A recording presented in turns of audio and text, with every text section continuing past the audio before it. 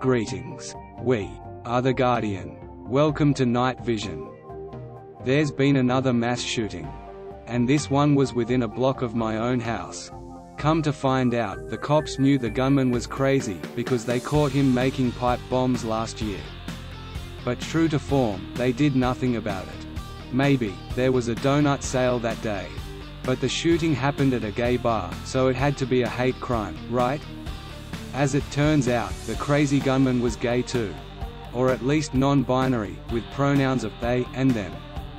So no hate crime, just regular everyday murder. In reality, all murders are hate crimes. Same way with the politician, whose husband got hit in the head with a hammer. That was a hate crime too, right? It was a Republican beating on a Democrat, right? Sorry. It was a left-wing radical hitting on another left-wing radical. In their underwear. But let's look a bit deeper here. What's wrong with these crazy people who keep committing acts of violence? They are a natural byproduct of our atheist government. In 1963, the Supreme Court took prayer out of school. 5 years later in 1968, they mandated the teaching of Darwinian evolution in the public school system. The schools in America used to teach creationism, and everything went pretty smoothly. But as soon as we took God out of the classroom, we started our dramatic downward spiral. The kids are now taught that they are nothing more than a biological mutant, floating around in a cosmological accident. So human beings no longer have any intrinsic value. It was at that same time that we had to start teaching self-esteem classes. Does that make sense? First hour, we'll teach them that they are a biological mutant, then the second hour, we'll try to instill in them some prideful self-esteem. Hey, I've got a better idea. How about we teach them intelligent design, and you won't have to worry about self-esteem or mass murder. The religion of atheism has been taught in our government-run public schools for over 50 years now, and the consequences are quite clear.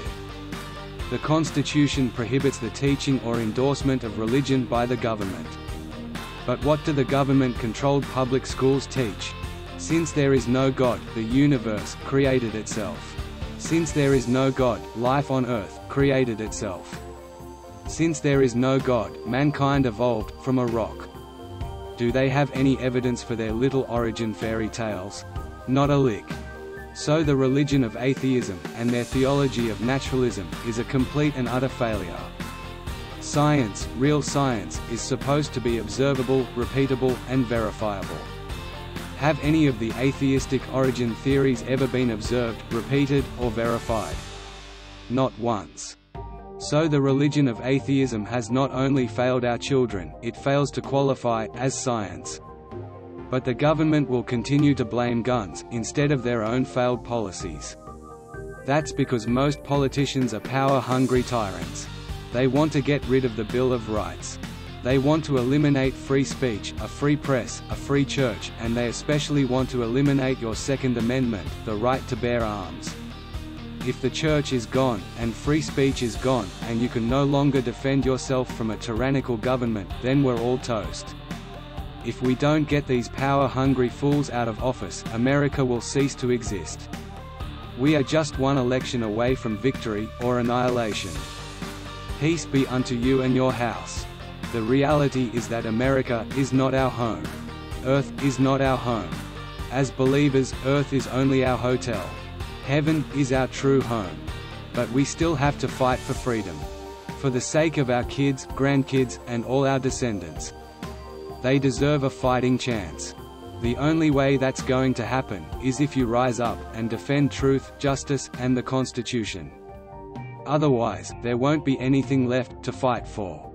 If we lose our freedom of speech, we lose the right to share our faith. And our faith is the only thing worth living for. With censorship on the rise and freedom on the decline, it's time for a revolution.